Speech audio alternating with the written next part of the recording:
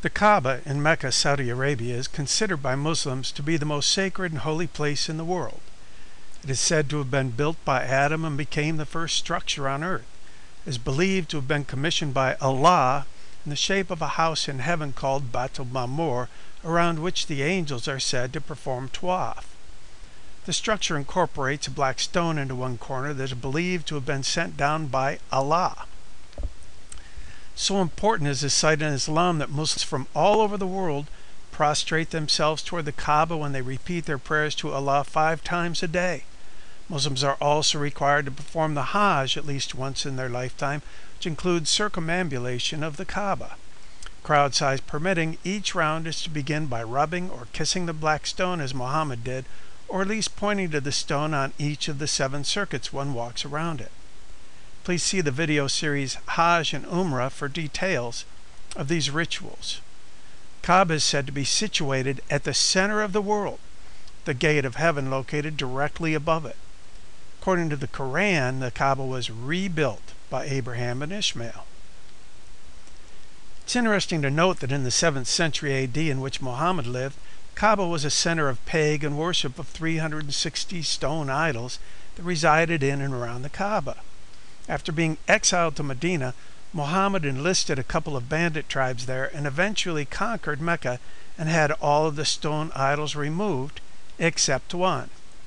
The black stone that Muslims bow toward to this day is believed to be a meteorite, or more likely a glass object composed of melted sand combined with particles from a meteorite. Some glass balls that were created by the Wabar meteorite even float. From Wikipedia, although scientists did not become aware of the Wabar craters until 1932, they were located near a caravan route from Oman and were very likely known to the inhabitants of the desert. It would seem likely that the immigrants from neighboring Yemen, who settled the bleak and barren desert around Medina and Mecca, brought the black stone with them.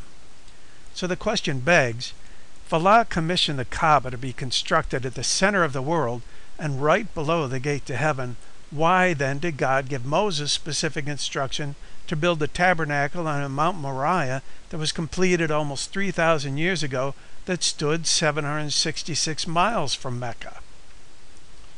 One of the difficulties with Muhammad's view is that there is no record outside of Islamic tradition of Abraham ever having been in Mecca.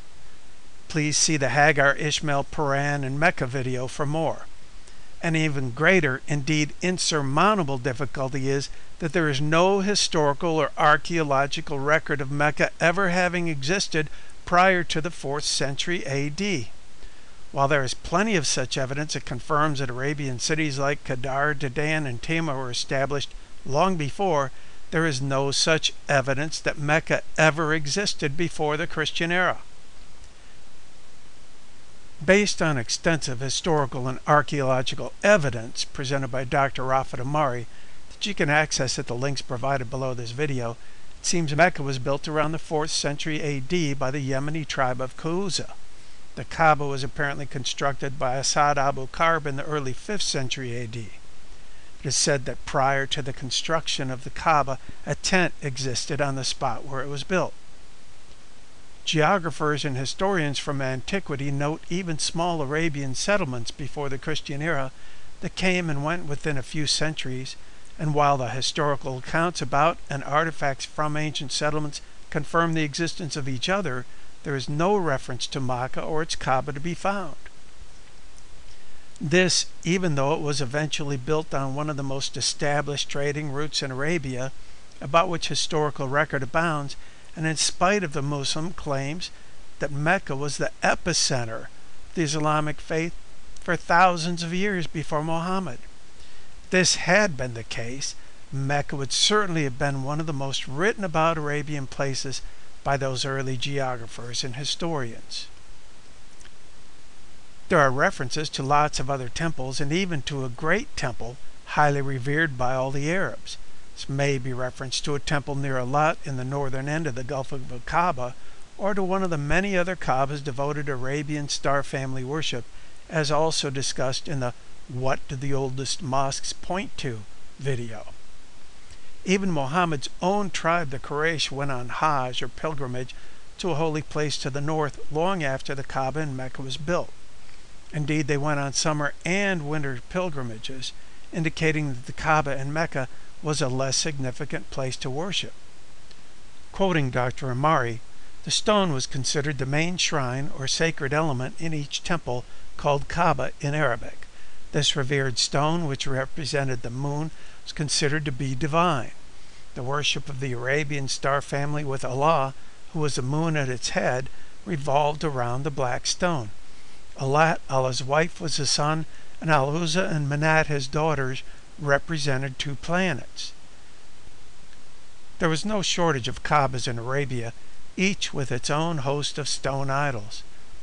Pagan Arabic religious temple design left its indelible fingerprints on these temples, as well as on the Kaaba in Mecca, demonstrating that Abraham could not have built it, even if the city of Mecca had preceded the 4th century. Try a search like Archaeology of Mecca or Historical and Archaeological Evidence of Mecca. If you can find some evidence that predates the first few centuries AD that demonstrates that Mecca existed prior to the Christian era, we would appreciate you sharing it with us in the forum. In the absence of such archaeological and historical record, what can be concluded about Muhammad's 7th century religion? If Mecca has been the epicenter of Islam since the time of Abraham, it would follow that there would be increasingly more archaeological evidence in the form of artifacts and such the closer one traveled to this epicenter of Muhammad's religion. Where are all the mosques that predated Muhammad? It also follows that there should be a greater pre-Christian historical record for Mecca than perhaps most any other Arabian city, but no such record exists. Compare this to Jerusalem, for example, the epicenter of Judeo-Christian beliefs.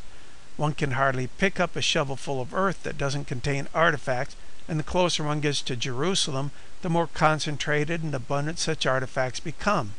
Indeed, there are over 1 million artifacts just on display.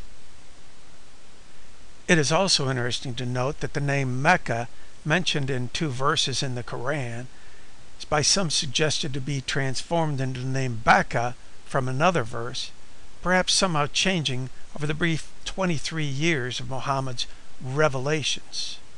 Even if this were the case, Islam's holiest city, its most important geographical location since Adam, would then only be mentioned 3 times in the Quran. Compare this with the name Jerusalem, which is mentioned 814 times in 767 verses in the Word of God.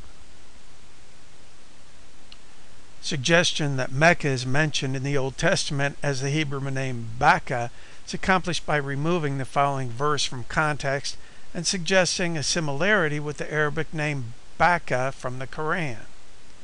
Who, passing through the valley of Becca, make it a well, the rain also filleth the pools. But the most obvious difficulty with this claim is the very next verse. They go from strength to strength, every one of them in Zion appeareth before God. Zion is mentioned 153 times in God's Word because it is a name of the easternmost hill of ancient Jerusalem. Thus we see this passage describing a journey to Zion, to Jerusalem, to the Holy Land, Becca simply being a stop along the way. In conclusion, in the absence of archaeological or historical record, any pre-4th century AD Mecca or Kaaba would seem nothing more than a desert mirage. There is, however, abundant historical record of men venerating meteorites and other forms of stone idols throughout history.